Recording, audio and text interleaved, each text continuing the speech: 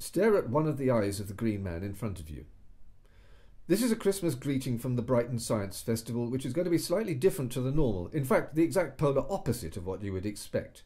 Back in the ancient days of old, they didn't have Father Christmas like we know it. They had green men who lived up in the mountains. They would roam down into the town and make mayhem in the streets and gardens. Everybody would huddle inside and hide from these fearsome giants. But some children ignored the townfolk and would poke their heads outside the door.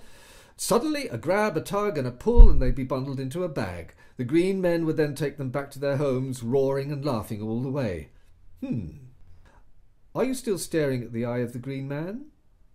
That was the green men of ancient days. Ancient days became completely unstuck in 1931 when the Coca-Cola company decided to change the whole concept. In fact, they made it the polar opposite of the green men, which, if you're keeping your eye on the eye of the green man, you will see. Did you see it?